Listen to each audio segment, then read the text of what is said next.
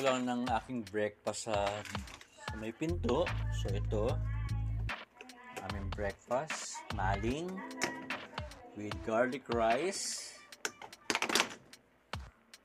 Maling with garlic rice, then 3-in-1 coffee with a dessert pan square. Morning, yan po breakfast namin. So gagawin ko ngayon is papainit ako ng tubig para sa coffee sa microwave.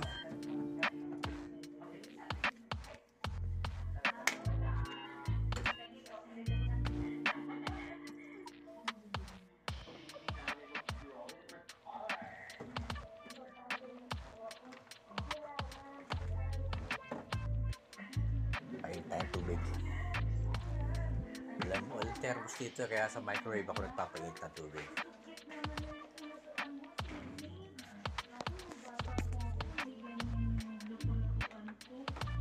Ito ang ating microwave.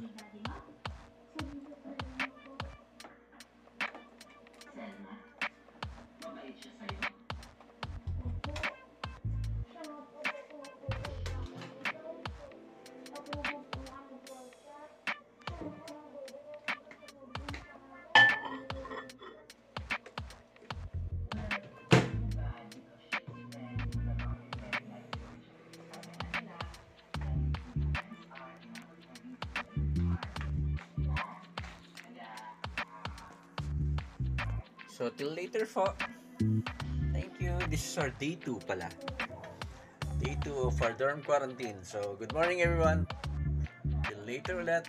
Thank you. It's lunchtime, so I have to pick up my lunch outside the door. Tingnan natin kung meron na, ha. Ayun. So, meron ng pagkain.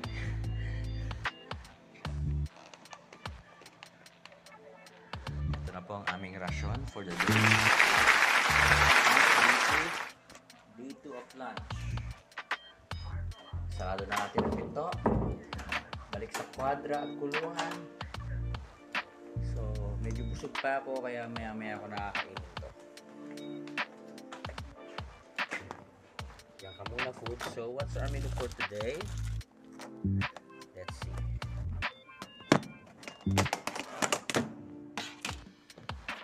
So, it's menudo and ginataang langka. At least balance, may gulay, may meat. Hindi puro karne lang.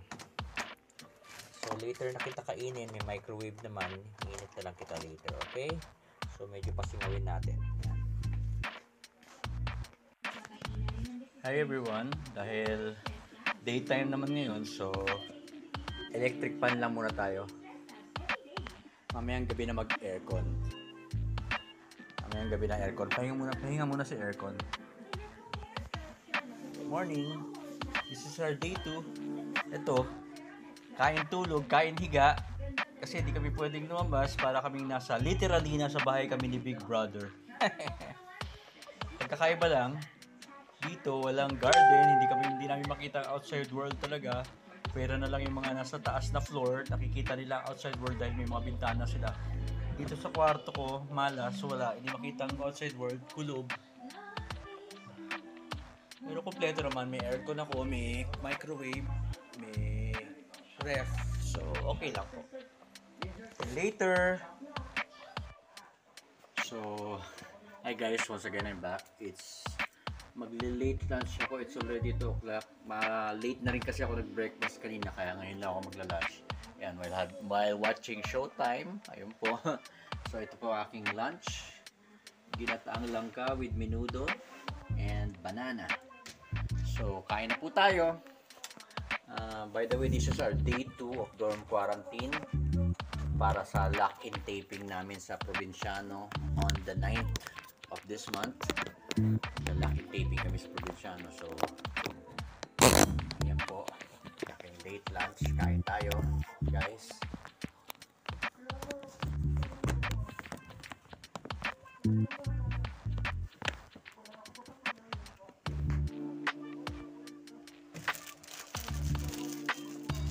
Yum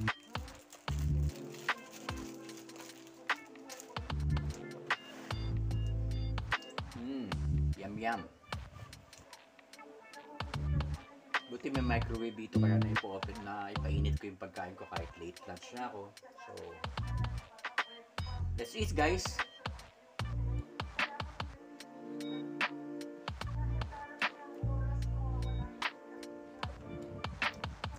Mainit.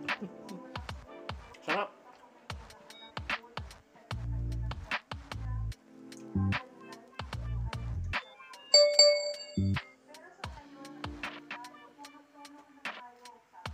Masarap.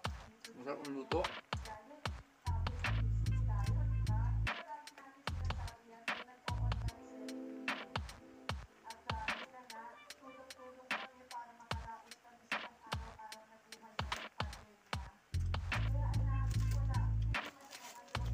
By the way, gaya ng sinabi ko kahapon, nandito ako ngayon sa dorm quarantine. For 2 weeks, magdo-dorm quarantine kami bago kami sumalang sa taping. Pag hindi kami nag-positive sa swab test, proceed kami ng Batangas for taping ng ang probinsyano. Ang haba nga ng dorm quarantine namin eh. Sa iba nga ano lang eh, 1 week lang. Dito 2 weeks, almost 2 weeks, probinsyano. So abangan nyo po ako sa probinsyano, nakailang role na ako doon pero since nag-start ang probinsyano, I think nakapitong role na ako doon. Kung namumukhaan nyo ako, kung regular kayo nanonood sa probinsyano. Natatandaan niyo po ba eksenang sa Lamayan, si Aramina? Binastos ko yung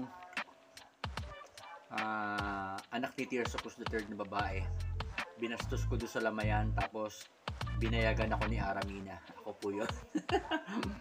So, hindi ko po alam kung ano pa magiging role ko ngayon. Kasi, simula po nung nag-pandemic, multi-role na kami. Pwede kaming gumawa ng iba't ibang role, pwede namin kailangan baguhin namin itsura namin, marunong kami magbago na itsura namin, kaya may baon akong wig. Kailangan kung kaya mong paitimin ang sarili mo, paitimin mo para makagawa ka ng multi-role. Ganun po since nag-pandemic, ganun po kami. Kasi nga, di ba nagtitipid po sa talents on the set kasi nga pandemic. Nililimitahan ng mga tao sa set since pandemic. Kaya ganun po, simula nung nag-pandemic, multi-role na kami sa lahat ng mga teleserye, kami mga beat players.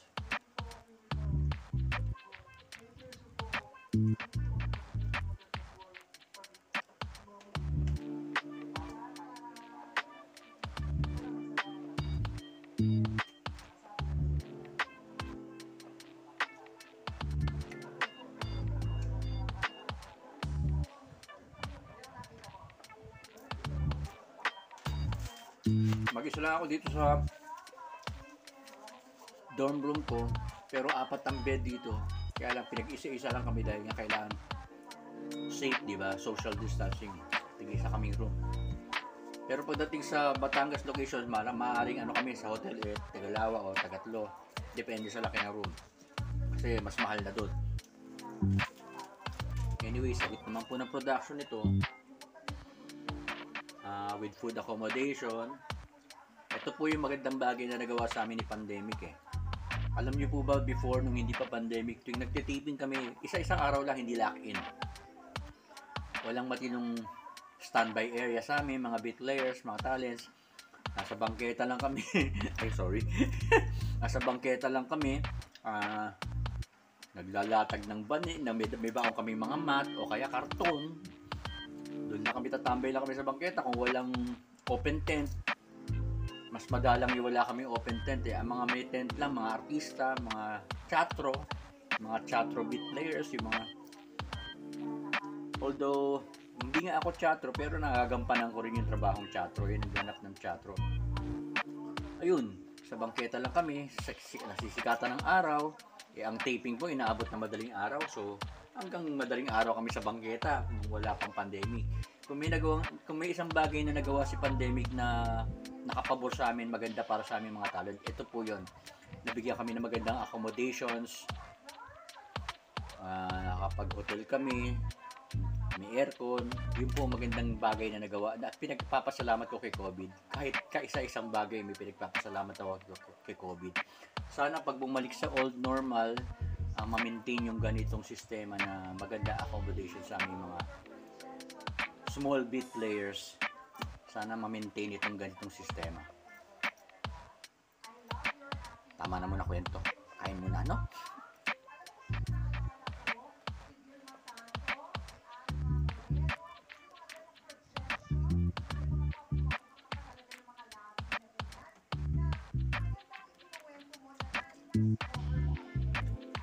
Guys, once again, ulitin ko yung tip ko kahapon. Since itong kinakain ko is mamantika, menudo, after nyo kumain ng mga mamantika, inom po kayo ng at least 2 cups of hot water para matunaw yung mga mantika sa katawan natin. Okay? Salabat, tsaa, anything na mainit, wag lang muna kape. Sa umaga lang ang kape.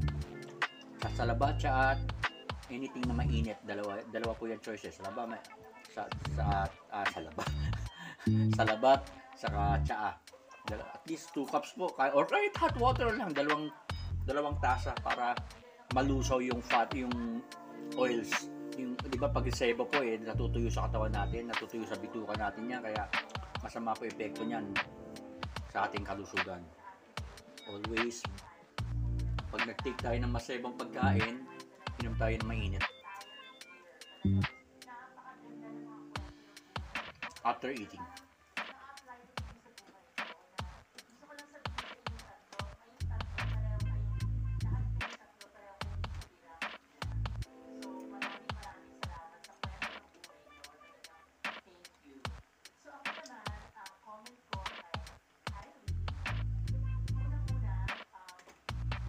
So yun po, hindi ko na po tatapusin itong video ng pagkain ko. So I'll keep you posted till may kaganapan hanggang tonight.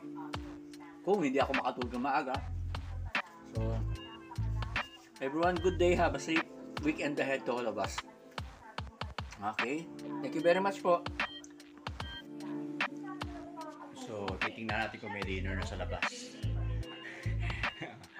Pag nagugutom na naman, titingnan natin kung may dinner na sa labas ng pinto.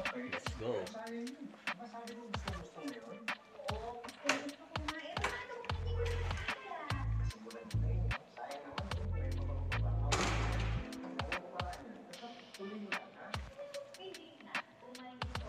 So, first attempt, wala pa. Medyo delay sila. Maya-maya ulit. Second attempt. Titingnan na ulit natin sa may pinto kung may pagkain na, dinner. Gutom na ako. So, let's go!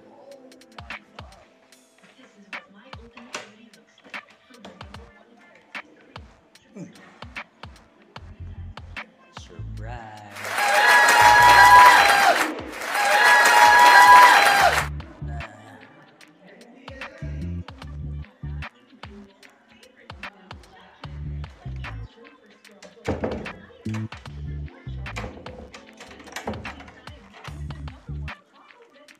So, success ang second attempt.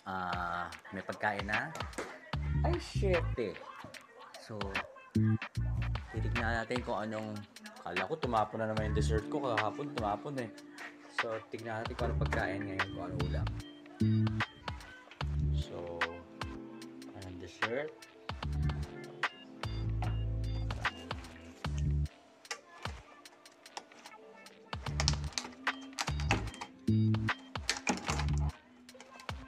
Naman lang may sabaw.